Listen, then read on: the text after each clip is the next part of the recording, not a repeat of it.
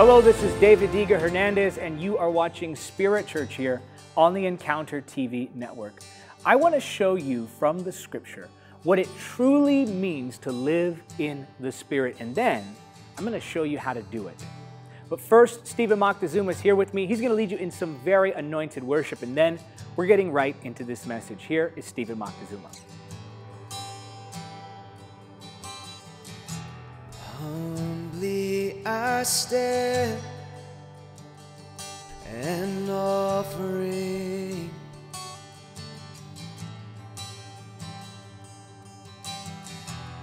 with open hands, Lord, I bring everything and nothing less, my best, my all. You deserve my every breath, my life, my song.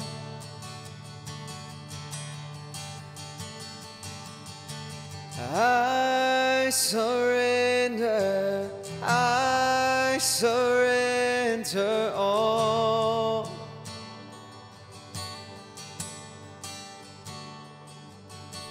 I surrender all.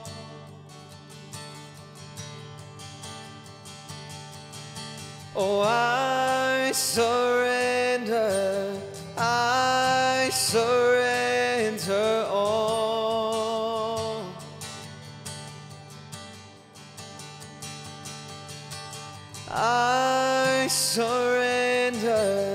I surrender all.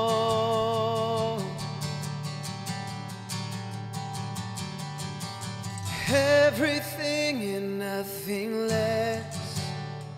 I give you everything and nothing less.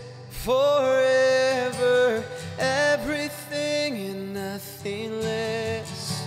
Lord, my life is yours, completely yours. Everything and nothing less. I give you everything and nothing less. Forever, everything and nothing less. Lord, my life is yours, completely yours. I surrender all. I surrender all.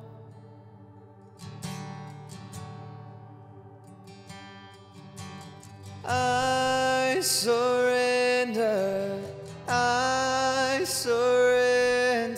all. I surrender all.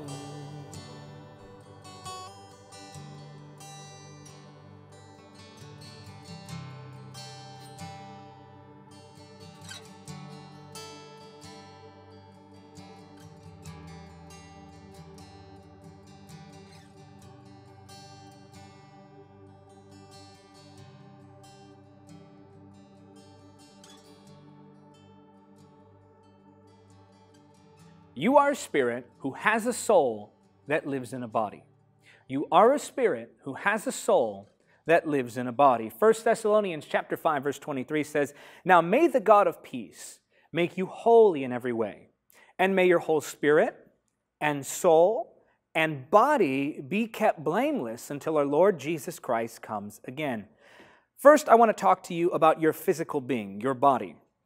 Now, I want you to notice that in Scripture, we see physical descriptions of the Son, we see physical descriptions of the Father, but rarely do we catch glimpses of the physical description of the Holy Spirit. He's true to his humble nature. Though he inspired the Scriptures, though he himself inspired every single word, he stays true to his humble nature by pointing instead to Christ. John chapter 16, verse 14 tells us that the Holy Spirit will glorify Jesus. So he points to the Son. However, if you study the Scripture, you will notice that there are certain glimpses that we get of the Holy Spirit. He is the man of fire in Ezekiel chapter 8, verses 1 through 4. He's the dove who descends upon Jesus. One of the references to that is Luke chapter 3, verse 22. He's seen as a fire and felt like a wind in Acts chapter 2, verses 2 through 4. Now, every time the Holy Spirit seemed to show up in physical form, he vanished relatively quickly. His only lingering tangibility was the ones he moved upon. In other words, when the Holy Spirit would show up on the scene, people who caught glimpses of him would only capture that glimpse for a moment. And then that visualization, that manifestation of his being would disappear. And the only thing that was left from that encounter was the person that the Holy Spirit graced or empowered. In 1 Corinthians chapter 6, verse 19, we see the Bible says this, "Don't you realize that your body is the temple of the Holy Spirit who lives in you and was given to you by God? You do not belong to yourself." So the physical body is the Holy Spirit's vehicle to move within this world and to operate within this world. The Holy Spirit's physical body is you. You are the carrier of the presence of the Holy Spirit. So the physical body is not evil unto itself. It is not itself something that is sinful unless you make your physical body operate under sin through the decisions that you make. The physical body can be a carrier of the glory of God and can be God's holy presence within the earth. Your physical being is how you interact with the world around you. Your senses give you the experience of the world in which you exist. So the physical body is your earth suit, your means of interacting with the world around you. And then we see the soul. The soul is the realm of decision, the neutral ground. It's the mind, the will, emotions, your personality. It's your mind, what you think. It's your will, what you desire. Your emotions, what you feel. Your personality, how you behave. Now, everybody has a soul. Every living human being has a soul. The wicked have souls. Proverbs chapter 21, verse 10 says, "The soul of the wicked desireth evil. His neighbor findeth no favor in his eyes." The godly have souls. The scripture says in 3 John chapter 1, verse 2, "Beloved, I wish above all things that thou mayest prosper and be in health, even as thy soul prospereth." Every human being has a soul. Job chapter 12, verse 10 says, "In whose hand is the soul of every living thing and the breath of all mankind." So the body is your physical vehicle. It's how you interact with the world around you. The soul is the neutral ground. It's how you make your decisions. It's how you manifest your personality. It's where you feel and think. And once again, it is the neutral ground, the realm of decision. Now, the spirit is your connection with God.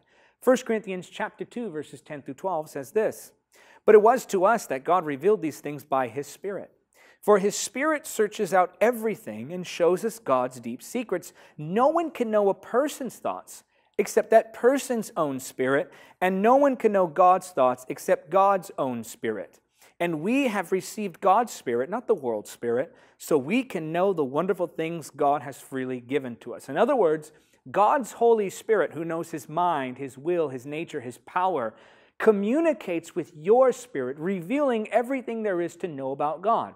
So the Holy Spirit, who is eternal and all-knowing and who knows the mind of God and the will of God, reveals that to your spirit. So the part of you that is complete is your spirit. In your spirit, you know God. In your spirit, you are complete.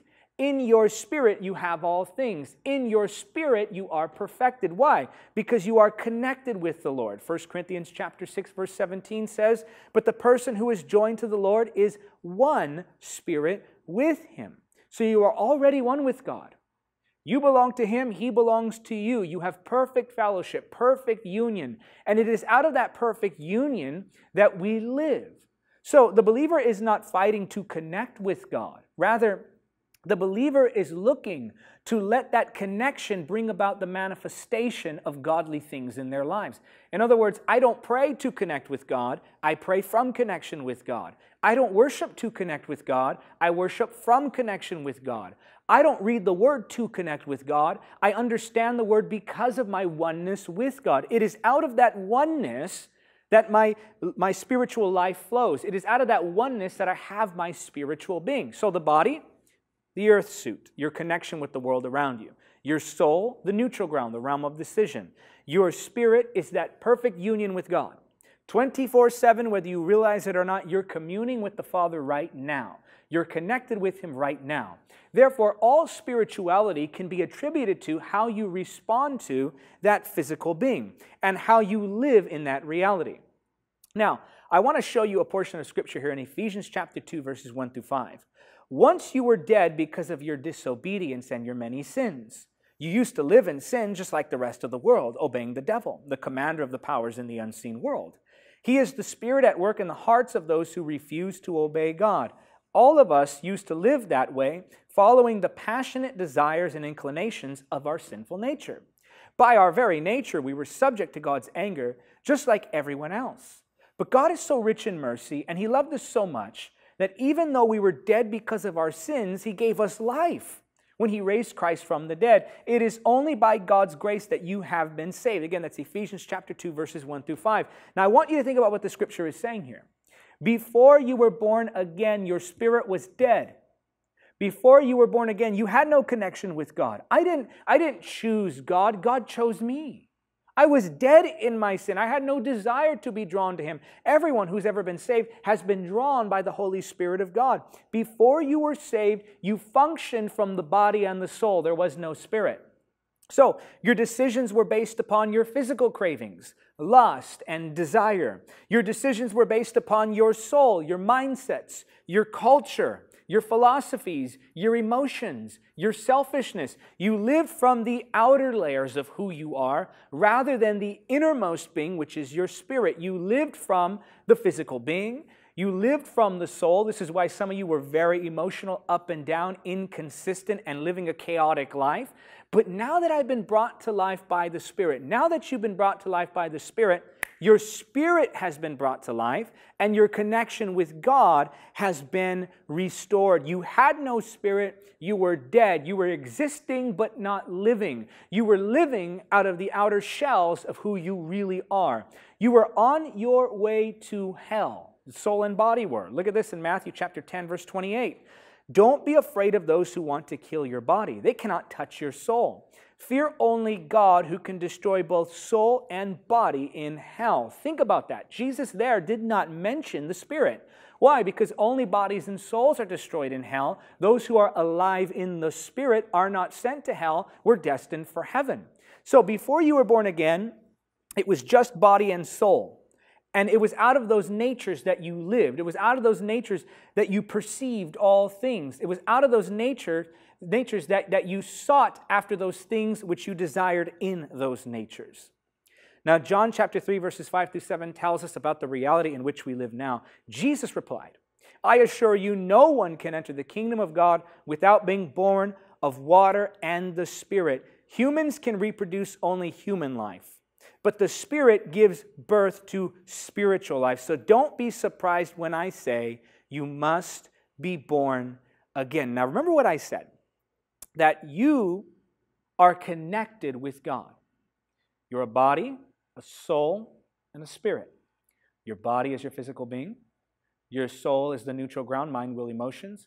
Your spirit is already connected with God. 1 John 2:27. You know all things. Where do you know all things? In your spirit. Do you know all things in the natural mind? No. That's why revelation is not the receiving of knowledge. Rather, it's the releasing of what you know in your spirit into the natural mind. So then, when I live in the Spirit, it means I'm living out of that inner reality. When I live in the Spirit, it means I'm living from that oneness with God. I'm not living to try to remake that connection. I'm not living to try to gain connection with God. Rather, the believer lives out of that oneness with God. For the Bible says in 1 Corinthians chapter 6, verse 17, but the person who is joined to the Lord is one spirit with him. Now, I want to show you something. I want to show you a visual aid. Now, I want you to look at these three men right here. The first one represents the spirit, and then we have the soul, and then we have the body. Now, the spirit, remember, is your connection with God. The spirit is the one who knows him, the one who is connected with him, the one who already knows what God knows by the Holy Spirit. The soul is the mind, the will, emotions. This is where decisions are made. This is where the neutral ground is. And then there is the physical being. The physical being is what exists in this world. Some of us used to live from the outer man. We used to live from the physical body. Now, here is what most believers do. I want you to think about this. Most believers, when they live their lives, rather than receiving from the Spirit, most believers live facing the outer reality. We live based upon financial situation. We live based upon relationships. We live based upon circumstances and challenges in life. Here's the problem. When you live like this, you are up and down. Why? Because outer circumstances consistently change. When outer circumstances change and you're living a life facing the outer man, you change in your emotions. This is why many of you are emotional. This is why many of you feel like going to church one week, but the next week you can't commit. This is why one week you commit to the Word and the next week you can't do it. This is why many of you pray for weeks at a time only to find yourself in prayerlessness again. It's because you live facing the outward circumstances. And when I live facing the outward circumstances, whatever happens out there impacts me in here. It affects my mind. It affects my emotions. It affects my ability to exercise my will. It affects my personality. And so long as the believer is living from the outside in, then he is living cut off from the reality that the Spirit has. See, everyone has the Holy Spirit. Every believer, I should say. Romans chapter 8, verse 9. Every believer has the Holy Spirit. But so long as there is love and joy and peace and patience and power and grace and holiness all within the Spirit, and you're living facing the outer man, you're never going to be able to receive what God has for you. Remember, here you're complete. Here there is oneness. Here there is perfect union. It's done. That oneness is now. But because we're not living out of that oneness, we don't see the results of it. Now, when you live this way, it doesn't matter what God does in your spirit because you're not allowing Him by your will to affect you because you're living from the outside in. Now, you've been praying possibly for a breakthrough. Maybe you've been praying, God, if you would change my circumstance. God, if you would bless me financially. God, if you would give me that spouse. God, if only you did this for me, then I would begin to live in the Spirit. If only I had my own place to live, then I could devote to prayer without distraction. If only I had enough finances, then I wouldn't have to worry about anything. Then I could focus on the things of the Spirit. And we make excuses that sound legitimate to us, but in the Spirit, we know they're not real. In the Spirit, we know they're not legitimate excuses. And we say things like that, and we wait for the ideal situation to begin living in the Spirit, thinking that we have to have everything in order first.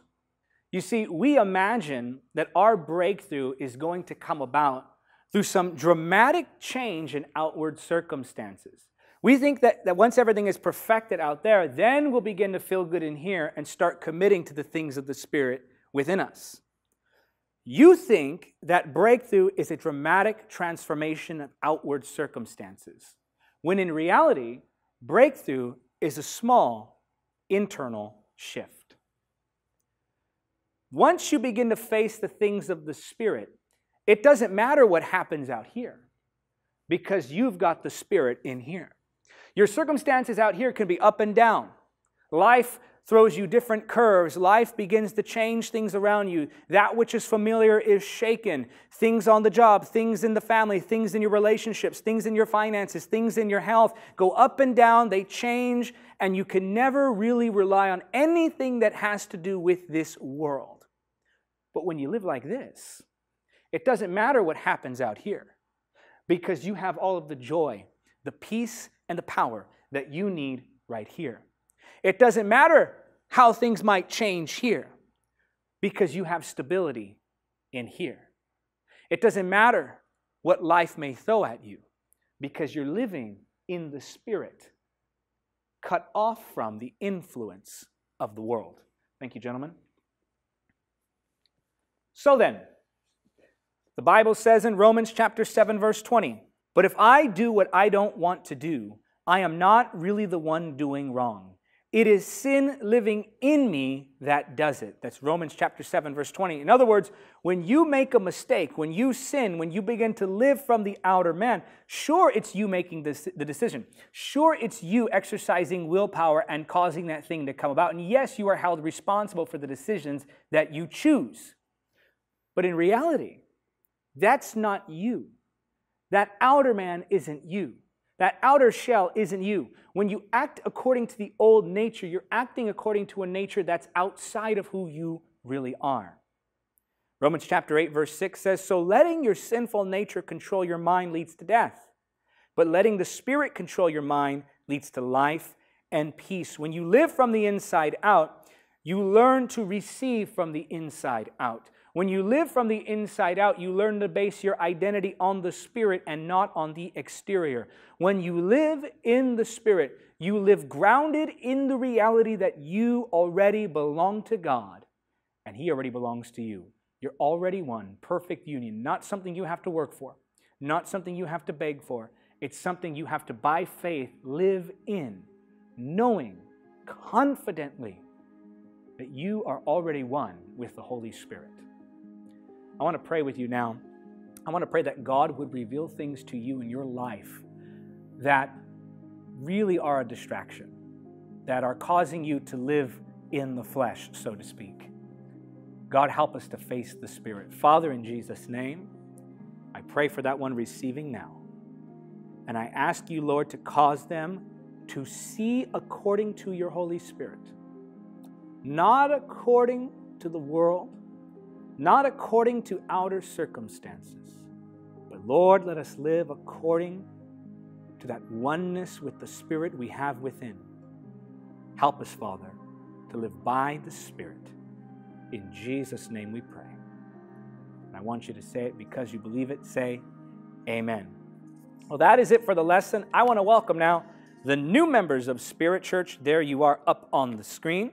We love you. We are praying for you. I always say that because I always mean it. If you'd like information how you can join the Spirit family, go to davidhernandezministries.com/spiritchurch and join our online church today. When you join, you're going to get a free email every single week with content that's going to help you grow, and it's really going to bless your life. And now to your comments. These comments come from last week's teaching titled Victorious Living. And this right here was a message of breakthrough for many of you. And I know that because we receive messages from all over the world from people who found victory in Christ after listening to this message. If you haven't watched that yet, make sure to go check that out. And while you're at it, make sure you're subscribed to our YouTube channel. And when you subscribe, click that notification bell. And if you'd like me to potentially read your comments on next week's edition of Spirit Church, then go ahead and leave a comment in the comment section right now. So here are the comments from last week's teaching, Victorious Living. Ann Gacheri writes, "God bless you abundantly, Pastor David. Again, this message was for me. I felt like the world was against me and that everything I was doing didn't count. Now I know better, that in all things through Christ I am victorious. Hallelujah." The next commenter writes, "Yes, I am victorious. I really needed to hear these words of wisdom. I'm going through tough times. Thank you, Jesus." Mary Jane Gomez writes, "Thank you, David Hernandez, for this timely message. These past weeks I've been struggling and dealing with difficulties. I'm in pain, but thankfully God is so great that He never leaves me. He has sent one that would comfort me. Thank you for all these reminders. Indeed, God is so faithful in His promise. God bless in your ministry. May the good Lord pour into you abundantly." And the final commenter writes, "This message was totally for me. I was so anxious and depressed about my tribulations, which don't seem to end. But God in His love for me spoke to my spirit through this anointed message. I'm encouraged that He has me and nothing can ever subdue me because I'm victorious in Him. God bless you, Pastor, and your ministry. May the Lord keep expanding His kingdom through you. amen. Well, we are praying for ministry expansion, and let me tell you something that we found out about here at the ministry. I want to share something with you that is really quite disturbing, and you need to hear this. If any believer out there listening, I know this will stir your heart. I recently challenged people, and I went on record publicly, and I normally don't do things like this because I'm not necessarily political, I'm prophetic. I don't get involved with political things, but this is not a political thing. Recently, Netflix has aired and is now streaming. Netflix has put on their platform child pornography. No ifs, ands, or buts. What they have put on their platform is child pornography, period. And it's wicked, it's evil, and this is how the enemy does it. Generation by generation, year by year, he slowly chips away at people's sensitivities and slowly chips away at the moral fabric of society. Now, we need to take a stand as believers. So here's the challenge I issue to believers all around the world.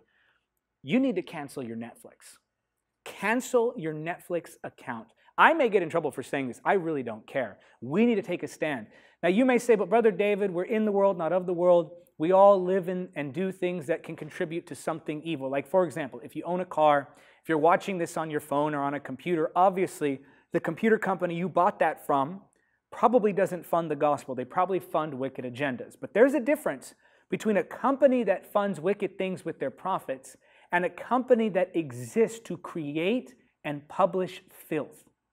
When you give your finances to Netflix, you are giving them more power and you are giving them more means to create filth like what they're airing right now, or streaming, I should say, on Netflix. I've heard people try to excuse what's on that platform. I've heard them try to say it's art. I've heard them try to say it's not that bad. It doesn't matter. What they have on that platform is wicked, it's demonic, and we as the body of Christ need to take a stand against such things for the protection of those children. This cannot become a normal thing in our society. That is my challenge to you. I want to challenge you to cancel your Netflix subscription if you have one, and instead partner with our ministry. Now you may say, Brother David, I don't have a Netflix account. I've never had one. I never will. Good. We still need your support. What we need to do is fight back.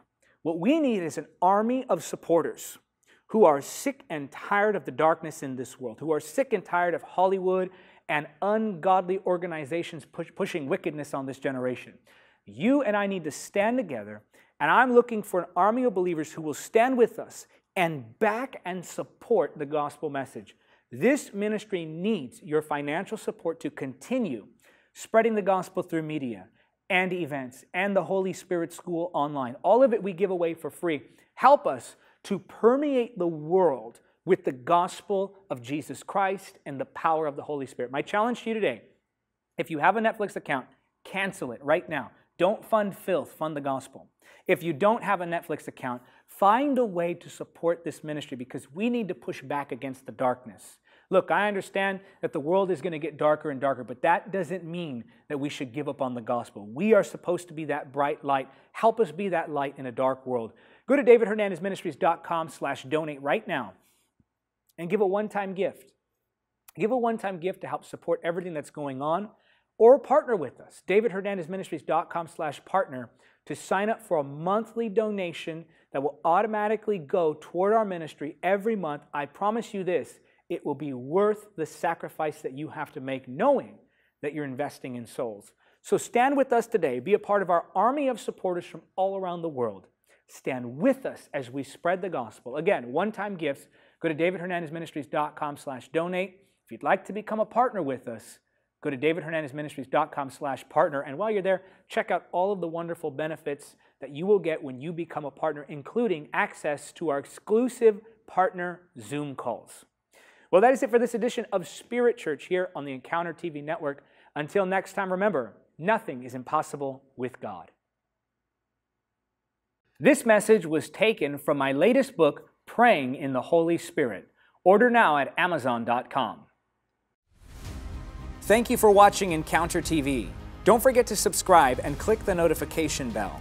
Also, help us spread the gospel of Jesus Christ in the power of the Holy Spirit. Make a one-time donation or become a monthly supporter by clicking on the donate link now.